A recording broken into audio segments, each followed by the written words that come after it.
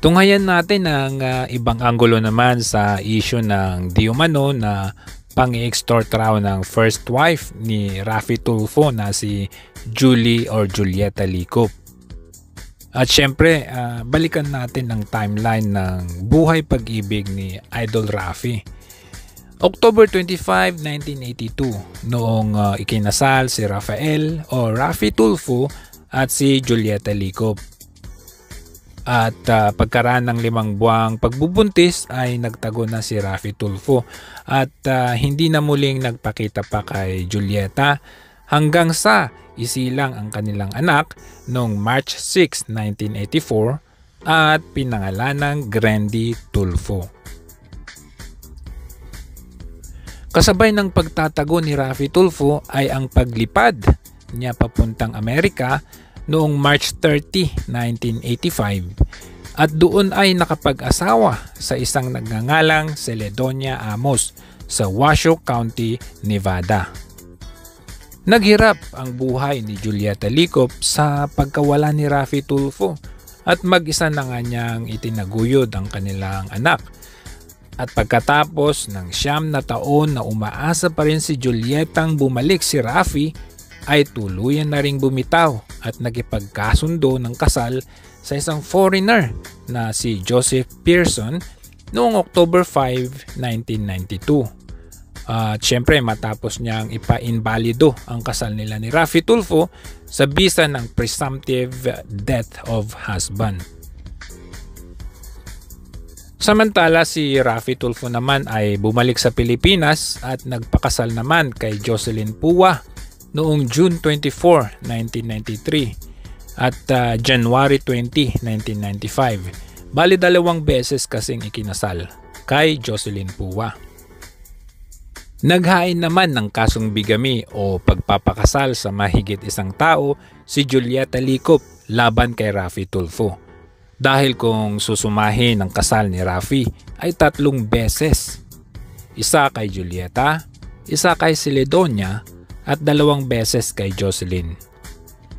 Madako naman tayo sa mga anak ni Raffy Tulfo. Si Grandy Tulfo na anak niya kay Julieta, Maricel at Ralph Tulfo na anak naman niya kay Jocelyn Puwa. At ang panghuli si Ishi Tulfo na anak ni Raffy sa loob ng kasal nila ni Jocelyn Puwa. Si Ishi Tulfo ay anak ni Raffy kay Ana Lizelle Tolentino Tarakatak na ipinanganak noong May 8, 2008. Sa usaping 100 million o pang-extort naman di umano ni Julieta Licop ay pakinggan natin ang pahayag mismo ni Julie Licop. Nanay ko, nung tumawag ako sa kanya, sinabi niya sa akin nakita niya si Raffy sa TV. Sabi ko sa nanay ko, aba, buhay pa lang, walang niya. Sabi ko sa nanay ko, yan sinabi ko sa kanya. Sabi ko, kailan nyo nakita? Sabi ko sa nanay ko, oh, siya yung, ano ba yun? Parang wanted sa, hindi, nasa wanted China 4 siya nun eh. Wanted sa radyo. Parang hindi yun. Sa Channel 4 siya. So anyway, isa sa programa yun na parang sa US pareho yung title nun. So anyway, sinabi ko sa anak ko, dahil tatay niya yun, may karapatan siyang malaman, di ba? So sabi ko, anak, sabi ni Lola, nakita niya ang tatay mo sa TV. Buhay pala siya. So at that time, kami ng anak ko, bago pa kami sa US, talagang nahihirapan kami, teenager na yung bata. Mahirap may trabaho ka tapos yung anak mo parang talaga nawawala na yung panahon mo sa anak mo pagtrabaho dahil ako gusto ko magtrabaho para makaipon ng pera, tumutulong dito. So alam mo naman yung mga pamilya importante sa atin. So anyway, ang hiningi ng anak ko ay makilala ang kanyang ama. So sinabi ko kay Jo, wala siyang problema doon. In-encourage na yan na gawin namin yun para siguro bumait or mag-ano ang anak namin yung maging hindi na siya magiging ganon siya yung parang mahirap siyang kausapin ganon or as a teenager. Iba yung Parang, ng mga parang bata may sa kulang US. sa buhay niya, parang ganon. Yung parang, Parang ganon, exactly. mm. So, dinala ko sa Pilipinas. Hindi pa kami komportable yung buhay namin noon. Pareho kami nagtatrabaho ng asawa ko. Pero nangutang kami para dalhin ko dito yung anak niya, ang anak ni Raffy.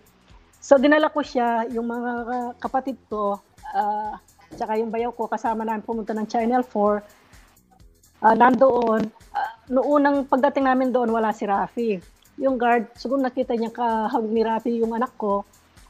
Sinabi niya sa amin dumating si Raffy. Tinawag ko siya, dinaanan niya ako. Hindi niya ako nakita kasi nakatalikod ako. Nung tawagin ko yung pangalan niya, Rafael yung tawag ko sa kanya, Rafael. Lumingon, lumapit sa akin. Sabi ko gusto siyang makilala ng anak niya. Ngumiti siya. Sabi niya sa akin, there's no doubt, sabi niya, na anak ko siya dahil magkamukha kami, sabi niya. So niyayaan niya kami sa kantin sa loob ng Channel 4. Mayroon siyang news noon. Pagkatapos ng news, lumabas siya at pinuntahan kami. Nag-usap kami. Kaharap ko silang dalawa ng anak ko.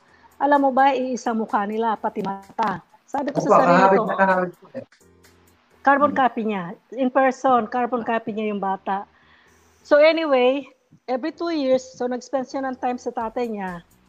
2 weeks kami rito. Every 2 years, umuwi kami rito, nag-spend time siya sa tatay niya. Hindi namin pinag-uusapan pagbalik niya namin ng US. Hindi ako nagtatanong kung ano na yung pag-aano niya sa tatay niya. Hindi naman siya nagkukwento. Kasi nga, ayaw namin pinag-uusap. Ako, ayaw ko naririnig ang tatay niya. So, nung mag-reach out ang anak ko at 13 years old, every 2 years siguro nangyari yung mga 3 to 4 times every 2 years. So, ang anak ko 13, let's say, nangyari yun ng additional 8 years. So, ang anak ko, he'll be 22. Nasa college siya. Anong ko, sobrang laki hinihingi niya kay Raffy Tulfo, kaya sabi niya na may mera lang daw po kayo. Pakisagot niya nga po ng konti yun. Yung sinasabi ko 100 million, no? Ano po ba istorya nun? Okay. Ang istorya niya na ganito. Previously, pinadalan ko si Raffy Tulfo ng 2 letter para hindi na kami umabot ng court. Gusto kong makipag-ayos para ma-solve namin ang unfinished marriage namin. Dahil it's been so many years, pero wala pa ring annulment. Kaya we still kasal kami ng asawa ko dahil si Raffy hindi pa siya nagre-reappearance. Once si Raffy nagre-appearance, ang kasal namin magiging active ulit. Ang kasal ko kay Amerikano mawawalang visa. Yan ang ng presumptive death. Yan ang ng presumptive death. Dahil si Raffy ay buhay. So, inignore niya yung 2 sulat ko. So, naghanap ako ng abogado. In-explain ko kay attorney kung ano na yung nagawa kong na si Raffy. Binibigyan niya ako ng 5 million. Yun yung pagkatapos ng kasal pala pinuntahan ko. Raffy, kailan ka nagpakasal? Sabi niya, ay saan ka nagpakasal? Sabi na sa US. Dinivorce mo ako? Sabi niya, oo, dinivorce kita. Nasaan ang papel? Hindi ko bibigay sa iyo kasi binayaran ko ang abogado, hindi ko alam kung anong nangyari sa divorce paper. Tapos, sa Annabelle Restaurant yun binigyan kami ng room, privacy para walang makarinig kung ano-ano. Kasama ko yung kapatid kong lalaki at kapatid kong babae. Pagkatapos noon, ang sabi niya sa akin, ang sabi ko sa kanya, Raffy, sabi kong ganun sa kanya, may dala akong mga papieles dito, ipapakita ko sa'yo na kasal ka pala kay Jocelyn. At that time, nakakuha na ako ng marriage certificate para kasal nila ni Raffy. Ngayon, sabi niya, wala siyang pakialam, ayaw niyang makita. Pagkatapos sabi ko, alam mo ba, sabi ko, that you still married to me? Sabi ko, according to Philippine law. Sabi niya, wala daw siyang pakialam. Sabi niya sa akin. Sabi ko, kailangan natin ma-resolve ang ating marriage. Sabi kong ganun sa kanya. Tapos sabi niya ganun sa akin, I will give you, sabi niya sa akin, 5 million pesos and yung half salary every month for the next 5 years. Sabi ko, 5 million. Sabi ko, akala mo, tama na yung 5 million. Sabi ko ganun sa kanya. Tapos sabi niya sa akin, yun lang ang may bibigay ko sa iyo. You take it, sabi niya sa akin. Sabi ko, nag-iisip ako. Ayaw ko ng gulo, pero sabi niya, mayroon kang pipirmahan papeles. Sabi ko, anong papeles? That I have to give up my rights and yung anak namin sa kanya. So, pagkarinig ko ron, sabi ko, sino kaya ang sirang ulong parent? Sabi ko, na i-give up ang karapatan ng bata sa iyo. Dahil ang anak ko, sabi ko, is legitimate child. Hindi ko kailanman i-give up ang karapatan ng anak ko sa iyo, sabi ko. Dahil siya ang may karapatan as a legitimate child. Apo. So, tinangkihan ko yung alok niya, totoo to. Umuwi ako rito, for the next 2 nights, tumawag sa akin. Ang sabi niya sa akin, Julie, tanggapin mo na yung alok ko. Kasi, yun lang ibibigay ko sa iyo. Sabi ko, ayaw ko. Sabi niya, magpa-file ako ng bigamy. Sabi niya, Julie, walang maniniwala sa iyo. Kaya kung ako sa iyo, tatanggapin mo ang alok ko. Sabi ko, hindi ba bale, sabi ko, I'll take my chances. Sabi niya, eto ang sasabihin ko, sabi niya, kilala ako ng mga tao, hindi ka kilala. Kung walang maniniwala sa iyo pag nag-file ka. Yun lang. Tapos binabaan ko siya, hindi ko man tinignan kung natapos niya yung sinasabi niya. Anyway, naghanap ako ng abogado. Sa totoo lang, alam mo kung ilang abogado ang pinuntahan ko bago ang attorney ko ngayon na siya lang ang matapang para lumabang kay Raffy Tulfo. Marami ako pinuntahan. Apo. Sino po ba yung abogado met matapang talaga yan? Matapang siya. Sa totoo lang. Apo, matapang talaga yan eh. Ngayon, sinabi ko sa kanya, nasa demand letter yun, yung 5 million na yun. Kung binasa ni Raffy ang kabuuan ng demand letter nakalagay doon, sa ginawa niya sa amin na psychological, emotional humiliation, ay yun ang presyong nilagay ng abogado ko. He was hoping, nilagay yung ganong kalaking alaga para baka makipagkita si Raffy, humarap sa amin. Nakamali kami kasi nga matigas ang ulo. Ayaw niya. So, nung ma-file ko yung bigamy, di ba, pinahiya niya ako national TV. Dinuro-duro pa niya yung picture naming mag-asawa na yan ang asawa niya, kasal siya sa foreigner, di ba? Sinabi ang pangalan ng asawa ko, ang address namin. Ngayon sinabi niya na bina-blackmail ko siya. Pero ang binigay ko kay Renda ang demand letter, nandoon, nakasaad doon kung ano ang demand namin. Ang pera, yun lang ang tinuro niya, yung pera, yung sa dulo. Pero yung kabuuan ng 2 pages, hindi niya binasa. Kaya mayroong pera na 100 million na nakalagay doon.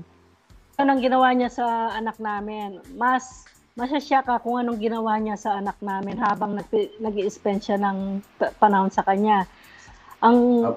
Hindi ko nalaman ang lahat ng ito until it's too late na kasi malaki na yung anak ko. Pero habang yung anak ko, teenager siya, nag-spend time sa tatay niya, alam mo ang ginagawa ni Raffy? Na ginawa niyang alibay ang anak ko, magpapaalam kay Jocelyn. Pagkatapos, mayroon siyang babae na isasama, bibigyan niya ng generous na pang-shopping ang anak ko para siya raw ay hindi maabala sa mga babae niya or sa babae niya na dala. Ba't sabi po niya, hindi siya babaero? Well, meron pa. Maraming lihim si Raffy na alam ko. Dahil marami akong ebidensya laban kay Raffy. Si Raffy ay napakawalang niya at napakasinungaling niya. Gagawin niya ang lahat. Okay, so nalaman ko lahat na ikinasal siya kay Celedonia nung mag-file ako ng bigamy. Doon ko nalaman lahat-lahat kung paano kami niwan ni Raffy. Ewan ko kung familiar ka nung nangangapanya siya dahil idol mo siya, kay Jocelyn Pua sa Kawayan Isabela. Ang pamag-segment, February 24, 25, either one of those, 2018. Nakita ko yung segment na yon. Umiyak ako, kala mo. Ipinagyayabang niya doon sa mga sa crowded na yun na nasa harap yung mga kapatid ni Jocelyn, siya ang tagasalita. Kung paano niya niligawan si Jocelyn. He was 23 years old. He was 23 years old at the time. Ako'y buntis, kasal kami. Ibig niyo po sabihin, yung event na yon, buntis na kayo noon. Kasal na kayo noon. Kasal kami noon. Nung pinligawan niya si Jocelyn. Kasal kami, buntis ako ng 5 buwan. Si Jocelyn... Ba't sinasabi niya hindi siya babaero?